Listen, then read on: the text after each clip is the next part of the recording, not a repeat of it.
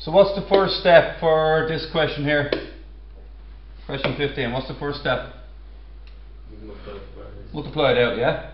Now there's a problem with multiplying it out. This one here is 2 squared, isn't it? So it's technically x minus t, and x plus w. I'm going to take the first two and multiply them by each other, and you're going to get this here. Everybody happy enough with that? I'm sure you could do it if you just spend a bit of time multiplying it out. Now, how many objects am I going to have on this side? 6. Huh? 6. 6. Everybody right with that so far? Yeah. 6. X cubed next. It's a w, isn't it? X squared w. 2twx. I always put the x's at the end. Apart from that one, where it's an x squared. Is that 2tx squared? Oh, it is. I skipped to the next one, you're right. Plus minus 2t x squared, and then minus 2tw x after that. Plus 2 squared x. T squared x. T squared x. Yeah. T squared w. T squared w. Just to be consistent, I'm going to change that to wx squared. Is that right? Everybody agrees that 6 of them there, yeah? And what does that equal? X cubed plus 3px minus. Yeah, now here's the interesting part, right? X cubed, yeah? Do you see any x squareds there on the right hand side?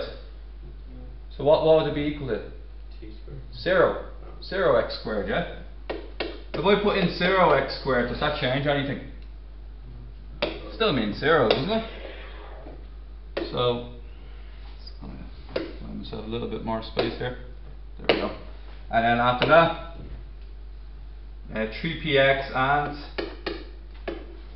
t squared. What comes next? Highlighter, yeah? So that one equal that one there. That's your first equation. So it's going to be w minus 2t equals 0. Then you go again to the next one. This one. Oh crap! Don't want that. This one. This one and that one there. So what's my equation for the second one? 2t minus 2tw equals 3p. what? 3p. Equals 3p. 3t. Okay, and the last one is sorry, running now with highlighters. This blue part here and this one here, yeah. T squared w equals minus t squared. Everybody see the three equations we're dealing with? Which one's the easiest looking one? T squared w. Yeah. Why don't we? What number is in front of the t squared? Minus 1. Minus 1. And that's technically wt squared, isn't it? Yeah. So what's w? Minus 1. W is minus 1. And then bit by bit, now you can go up here, and anywhere you see w, what can you do? Minus 1. Bring the 2t over the other side. 2t will equal minus 1, and then t is equal to minus a half, yeah?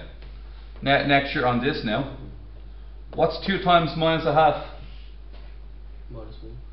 This 2t turns into minus 1.